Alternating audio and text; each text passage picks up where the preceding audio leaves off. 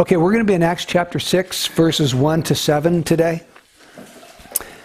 Let's go ahead and read our text first, and then we'll go back and try to unfold it. And I'm calling the message, Committed to Your Calling. Committed to Your Calling. Acts chapter 6, verse 1. Now at this time, while the disciples were increasing in number, a complaint arose on the part of the Hellenistic Jews against the native Hebrews because their widows were being overlooked in the daily serving of food. So the 12 summoned the congregation of the disciples and said, "It's not desirable for us to neglect the word of God in order to serve tables. Therefore, brethren, select from among you 7 men of good reputation, full of the Spirit and of wisdom, whom we may put in charge of this task. But we will devote ourselves to prayer and to the ministry of the word." The statement found approval with the whole congregation, and they chose Stephen, a man full of faith and of the Holy Spirit, and Philip, Prochorus, Nicanor, Timon, Parmenas, and Nicholas, a proselyte from Antioch. And these they brought before the apostles, and after praying they laid their hands on them. The word of God kept on spreading, and the number of the disciples continued to increase greatly in Jerusalem, and a great many of the priests were becoming obedient to the faith. Lord, we ask for your blessing as we open up your word, we read it, as we think on it, Lord, and meditate on your word today. We pray for enlightenment and understanding, that, Lord, you would help us in our own lives to be committed to our calling. In Jesus' name, amen. Satan has at least 3 main tactics that he likes to use to try to hinder the work of God in the church. Tactic number 1 is persecution. He will use people from outside the church to persecute the church in order to try to stop its effectiveness or its advance in the world. And we see that happening in Acts chapter 4 and chapter 5. The apostles are arrested, they're threatened, and then in chapter 5, they're actually flogged and released. So they're persecuted from the outside. Tactic number 2 is corruption. If he can't get someone from the outside to persecute the church and to stop its advancement, then he'll do something from inside. And so we see in Acts chapter 5, Ananias and Sapphira, Satan filled their hearts to lie to the Holy Spirit. So there was this deception and this hypocrisy going on within the church. But God stepped in with swift and severe chastisement and killed them in order to stop the spread of this hypocrisy within the early church. Tactic number 3, if Satan can't stop the church through persecution or corruption, then he may try the 3rd one, which is distraction. He'll try to get the church distracted from doing what he has called it to do. And so stalemate their efforts. And we find that happening here in Acts chapter 6, verses 1 to 7. The possibility of the apostles becoming distracted from what God had called them to do, to getting focused on doing something entirely different. So in Acts chapter 6, there was this real possibility of the unity of the early church being threatened. Notice in verse 1, it says, "Now at this time, while the disciples were increasing in number, a complaint arose." A complaint. The people were starting to murmur and to grumble and to complain about some issue that was arising. Now, the reason this is so interesting is because it's the very first place in the book of Acts where you find anything like this. Up until this time, over and over, we're told that the people are of one accord, that they're of one heart and soul. Let's just read a few of those to show you what I'm saying. In Acts 1:14, it says, "These all with one mind were continually devoting themselves to prayer." In Acts 2:46, "Day by day continuing with one mind in the temple and breaking bread from house to house, they were taking their meals together with gladness and sincerity of heart." In chapter 4, verse 24, "And when they heard this, they lifted up their voices to God with one accord and said, 'O Lord, it is you who made the heaven and the earth.'" And then chapter 4, verse 32, "And the congregation of those who believed were of one heart and soul, and not one of them claimed that anything belonging to him was his own, but all things were common property to them. And then chapter 5, verse 12, at the hands of the apostles, many signs and wonders were taking place among the people, and they were all with one accord in Solomon's portico. So the Holy Spirit is emphasizing to us over and over and over the unity that this early church possessed together. When we come to chapter 6, there's the first threatening of this beautiful spiritual unity that they had enjoyed, because there was a complaint, this murmur, this grumbling that was starting. So I believe in chapter 6 we find Satan, he's exhausted persecution, that didn't work. He's exhausted corruption, God dealt with that one, that didn't work. So he's going to try distraction. He's going to try to get people arguing and complaining and murmuring so that there's this unsettled spirit amongst the church. Now I think that they were probably murmuring against the 12 apostles. It doesn't say so, but I think that's what's happening, because it was the 12 apostles who had received the relief money. Do you remember when someone had sold a house or a land? They would take the proceeds and they would lay it at the apostles' feet, and then it was the apostles' job to distribute it to anyone who had need. Well, here, there was a group of people within the church who felt like they had a need and it wasn't being taken care of. The apostles have received money from people who'd sold houses or land, but yet the Hellenistic Jews there, the widows, still had need and were being overlooked, and so they felt slighted. And like the apostles perhaps weren't doing their job, and they weren't treating them fairly, along with the native Hebrew widows. Now, let's see if we can understand this problem that was arising. There's two groups of Jews. It's not that we have Jews and Gentiles here. We don't. These are all Jewish people, but there's two kinds of Jews. Here in verse 1, it talks about the Hellenistic Jews, and it talks about the native Hebrews. They're both Jewish, but there's a difference. In fact, there's a rift was starting to develop between these two groups of Jews. Now, the Hellenistic Jews, those would be Jews who lived outside of Palestine. They would be Jews who spoke Greek instead of Aramaic. They would probably be reading the Septuagint version of the Old Testament, because the Septuagint version was written in Greek. They would be those who were steeped in Greek culture. So a Hellenistic Jew is a Jew, but a Jew who's steeped in Greek culture and Greek writing and Greek thought. He speaks Greek. He's basically a Greek who happens to be a Jew. A native Hebrew would be a Jew who is not steeped in Greek culture, who has remained true to his Hebrew roots. He reads the Hebrew scriptures. He speaks Aramaic. And so there's this difference between these two kinds of Jews within the early church there in Jerusalem. And don't you think that probably the native Hebrews might look their noses down a little bit on these Greek-speaking Jews, like they're compromisers? We're the purists. We've remained true to our Hebrew roots, and these other people, they've gone into Greek culture, and they don't even speak Aramaic anymore. They speak Greek. And so perhaps there was a looking down on different people within the body of Christ here in Jerusalem. So there's the threat of division, threat of discord, whereas up until now they'd experienced beautiful harmony and unity together. Now notice that it's happening when the disciples were increasing. Verse 1. Now at this time, while the disciples were increasing in number. That's interesting. If you go back to chapter 5, verse 14, it says, and all the more believers in the Lord, multitudes of men and women were constantly added to their number. So church growth is going crazy. The church in Jerusalem is just, it doesn't say they're being added like it did back in chapter 2. They're multiplying. There's a multiplication of believers taking place. In chapter 5, verse 42, we read that every day in the temple and from house to house, they kept right on teaching and preaching Jesus as the Christ. They had been flogged, they'd been persecuted, they'd been jailed, they'd been threatened, but when they got out of jail, they just went right back to teaching and preaching Jesus as the Christ.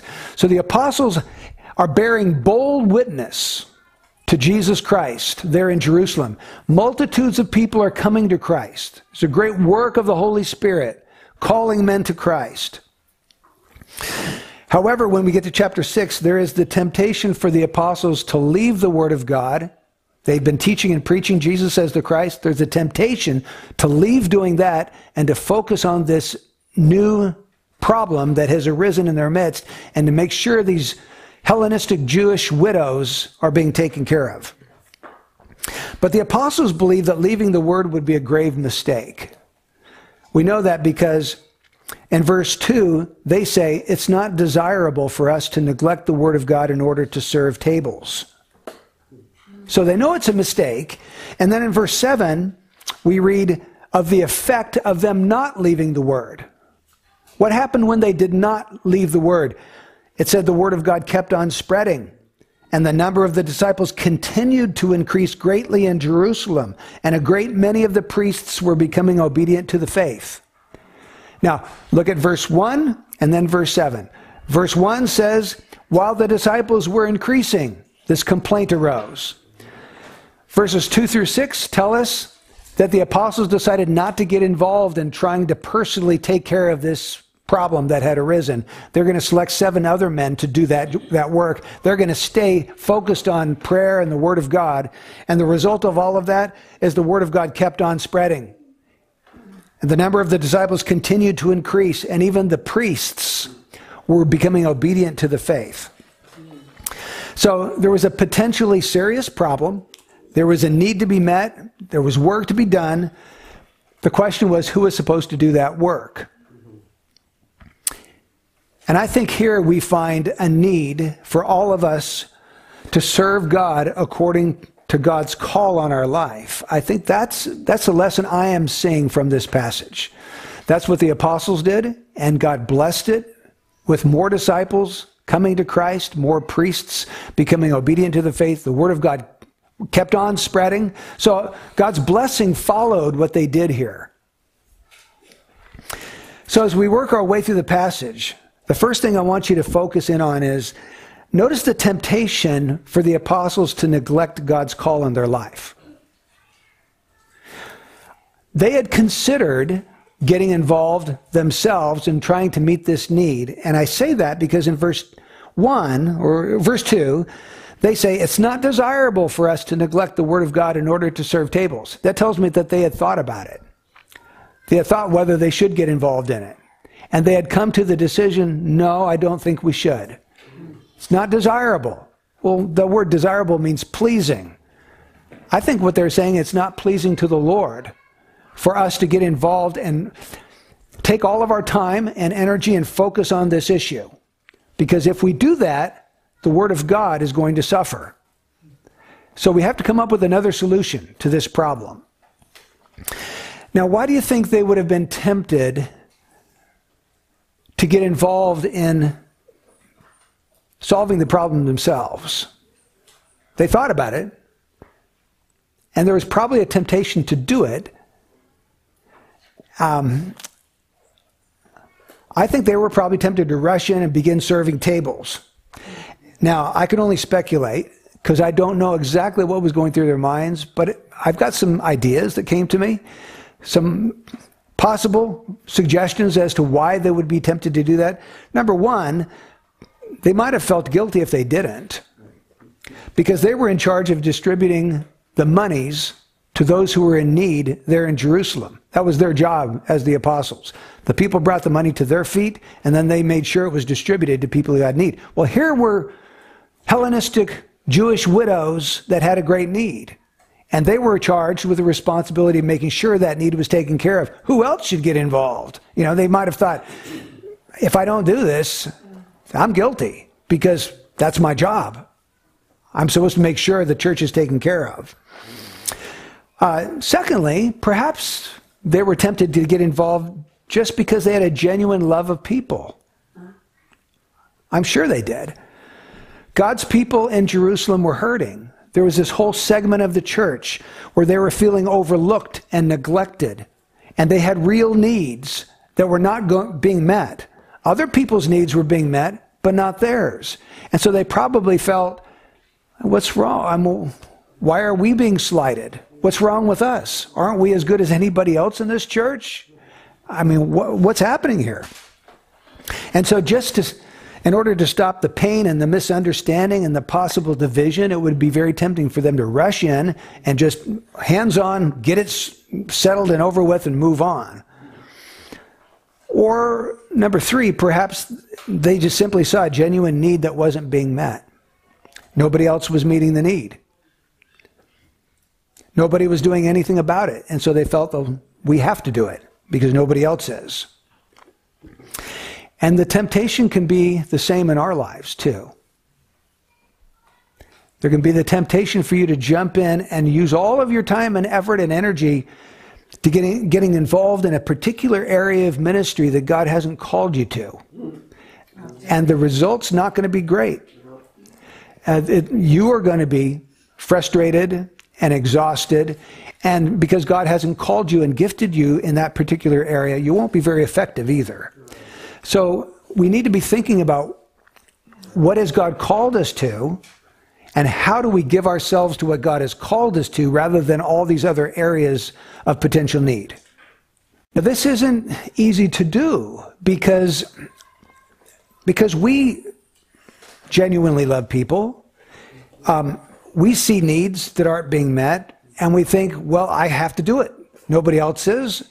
These people are hurting. I need to stop their hurt.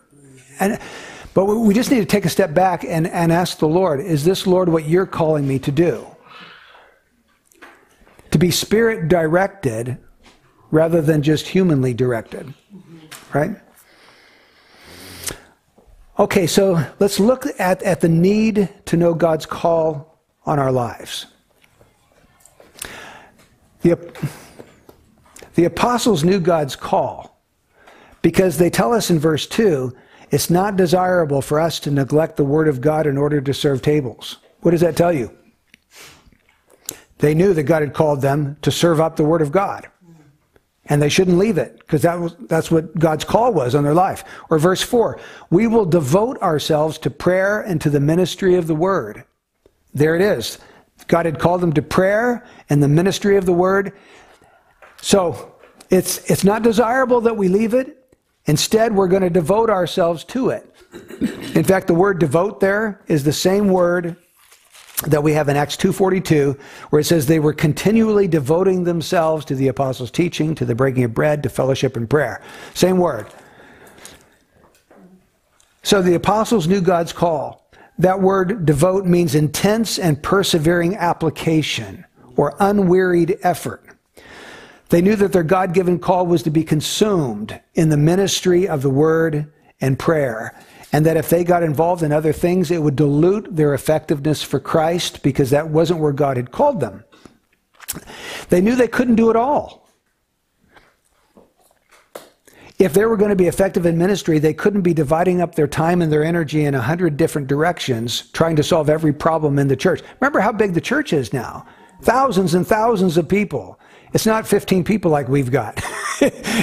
There could be 25 to 50,000 people within the church in Jerusalem, meeting in homes throughout the week and sometimes in the temple to hear the apostles. So you've got all these people and all these problems.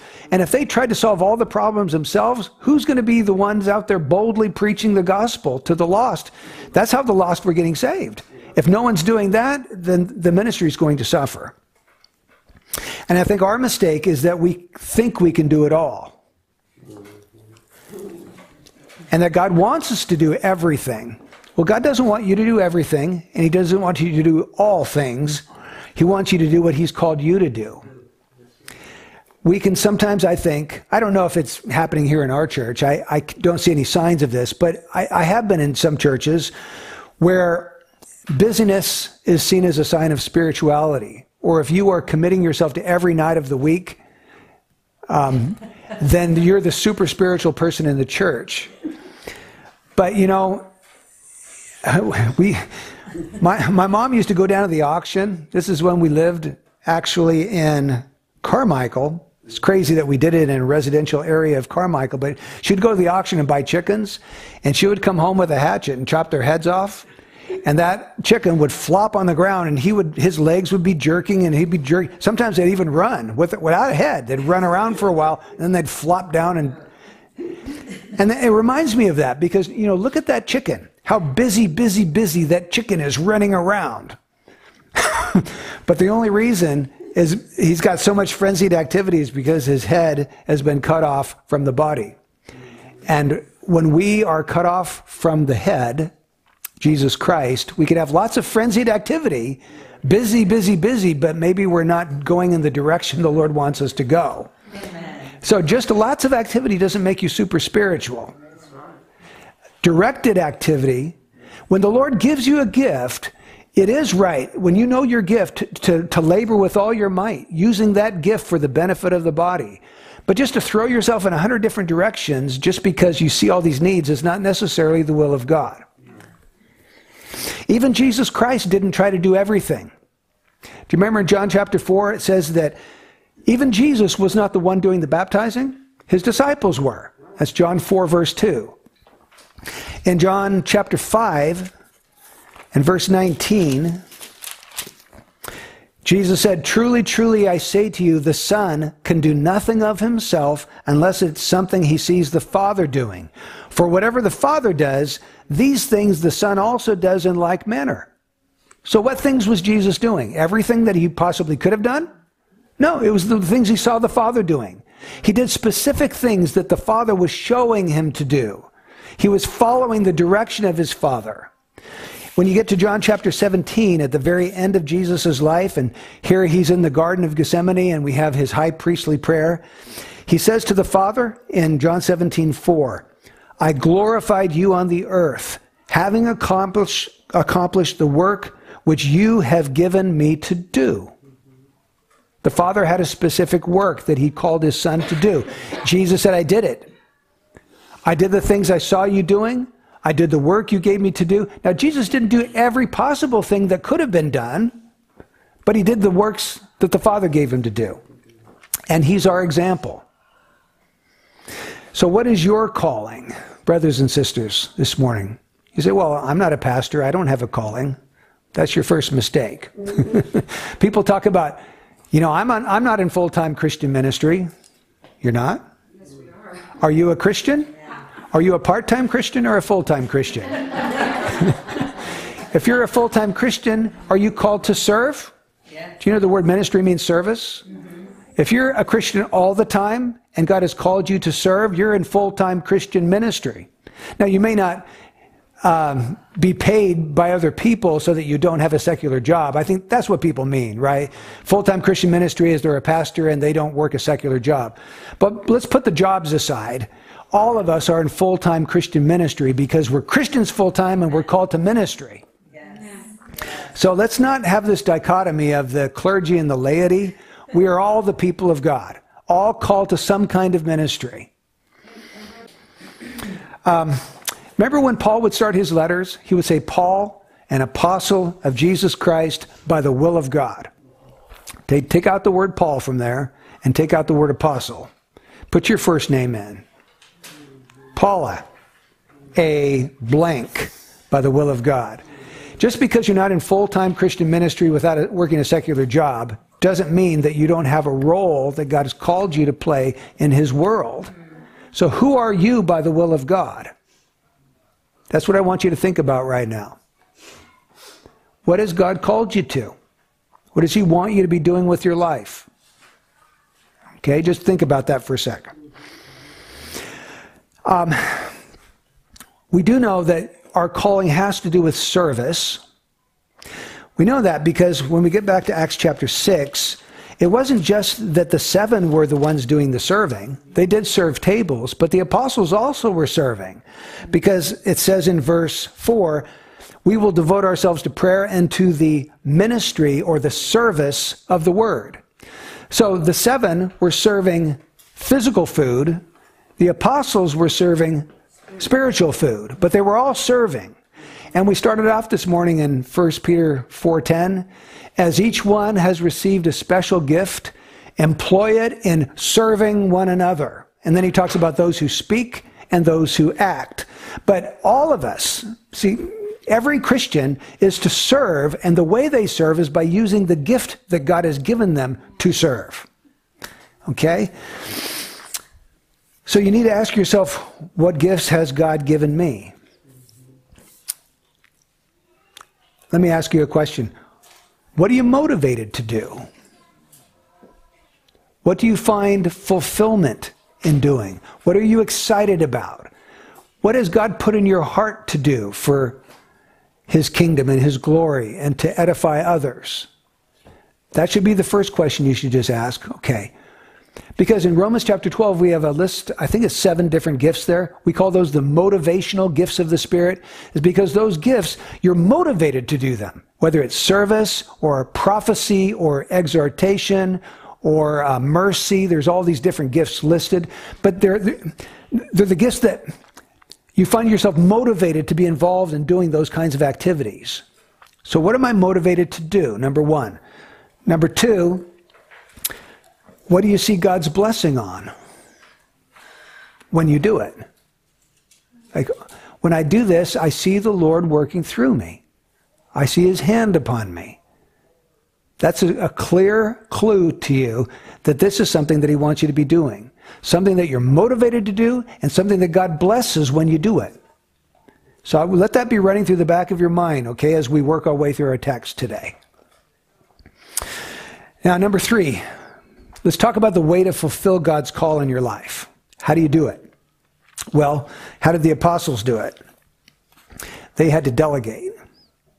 Instead of taking on everything that came down the pike, they said, no, we're not going to take on everything, because if we do that, we'll be ineffective in what God has called us to do. We're going to have you folks select 7 men of good reputation, full of the Spirit and wisdom, and then we'll lay our hands on them and appoint them to this task. So delegation. The apostles were not the ones that served tables. Now, what was it because they were above serving tables? Were they better than everybody else? It wasn't a matter of that, was it? Jesus Himself, the Lord of the universe, was not above stooping down on His knees and washing the feet of His disciples. Jesus wasn't above that. Neither are we. We're not above anything. And no Christian should be above anything. We should, any one of us at any time should be willing to clean up somebody's vomit or clean up a toilet. I mean, I've seen Christians do that with joy. So we're not above it. It's simply that it's not a wise use of our time because God hasn't gifted us in those areas. And so we're not going to be very effective at it. So if we want to be effective in seeking first the kingdom of God and His righteousness, then we need to be careful as to how we invest ourselves. Isn't it true, though, that God has wired us? He's wired us differently from one another. Yes. And don't you think there must be a reason for that? He's got a purpose for making us the way He's made us. We don't have to be exactly like the next person. In fact, if you are, why would God make 2 of the same person? He's got a reason to make you a little bit different than everybody else. We have my daughter all the time. Now, what would be the cost if the apostles tried to serve the widows by themselves, if they got involved? What would the cost be? Oh, it would be a huge cost. The word being taught would be sacrificed. That's right. So there would be the potential for false teaching to come in because the truth is not being preached. And the gospel wouldn't be going out because they don't have time for it anymore. There's no time to preach the gospel. So the word of God would be hindered. So grave harm could come to the work of God simply by doing a good thing, the wrong people doing the right thing. You see what I mean? They need to find the right people to do the right thing instead of the wrong people to do the right thing. So what do? Let's take a look. Verse 3. Therefore, brethren, select from among you 7 men of good reputation, full of the Spirit and of wisdom, whom we may put in charge of this task. So they presented to the church the problem and what they believed the solution was. So they're providing leadership to the church. But then they asked the church to get involved. And they said, we want you to find men that fit these 3 criteria, and you let us know who they are. They've got to be people of good reputation, And so that would mean these are godly people. They don't have a wicked reputation or a sinful reputation. They have a godly reputation in the church. Secondly, they're full of the Spirit, meaning they're full of the graces of the Spirit, the gifts of the Spirit. You see the Holy Spirit working through their life. It's obvious. And thirdly, they're full of wisdom. They're known as people who are wise and can find wise solutions to problems.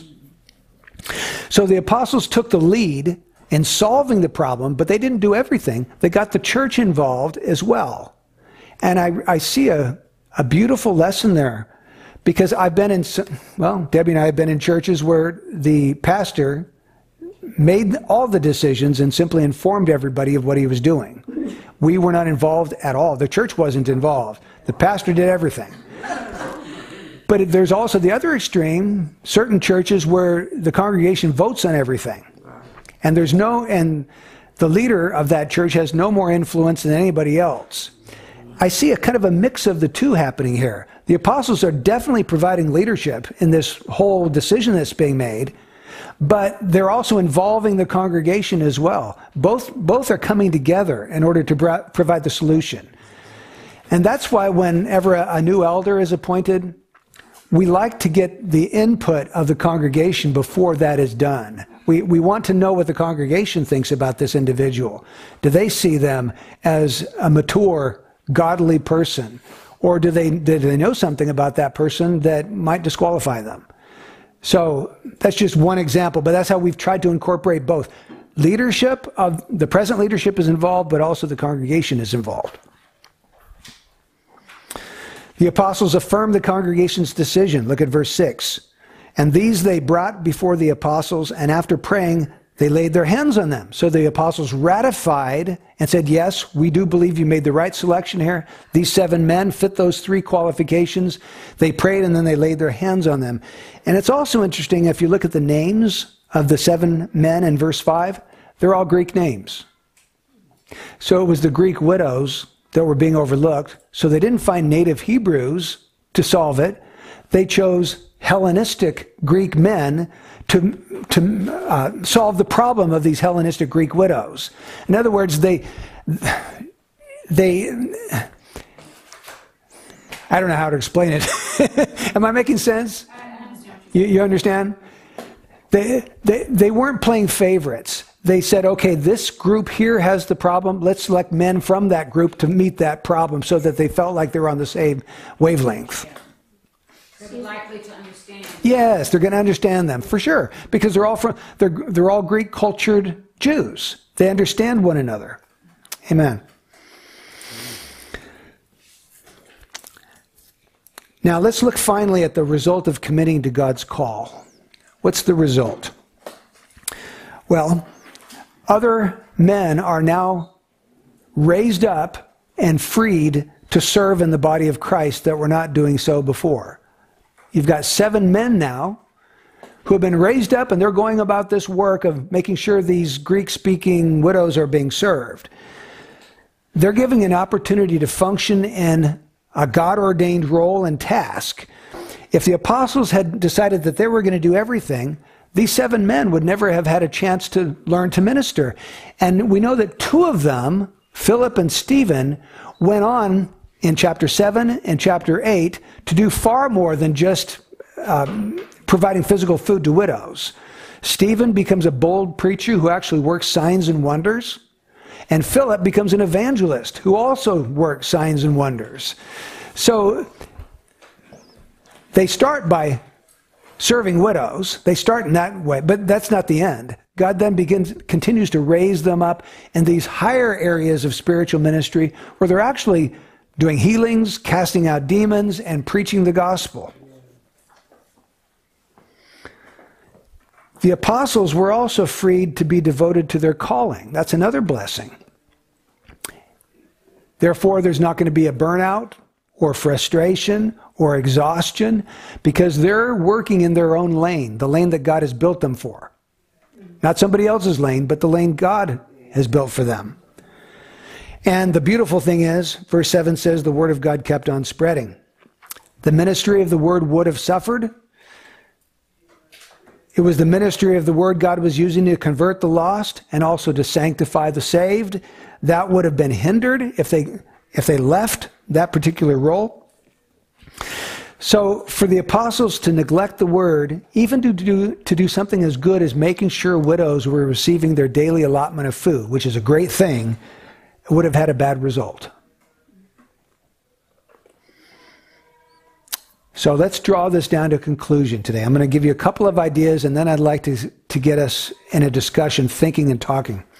First of all, we need to, each of us, identify what God has called us to. What spiritual gifts has God blessed you with? What motivates you? When do you most see God's hand on your life? What activity are you doing when you see, yeah, God blesses this when I do it?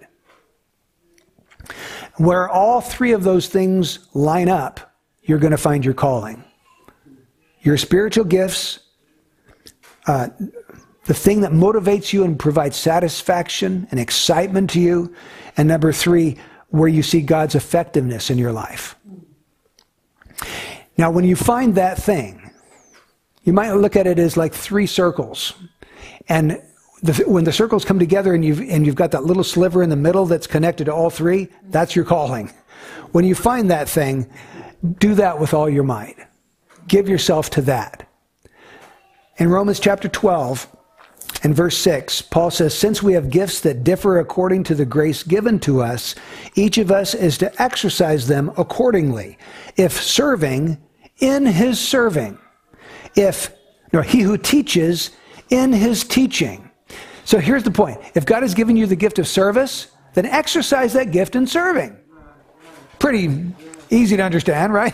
If God has gifted you in teaching, then exercise that gift in teaching. In other words, give yourself to manifesting those gifts in your life. And that's where God is going to use you.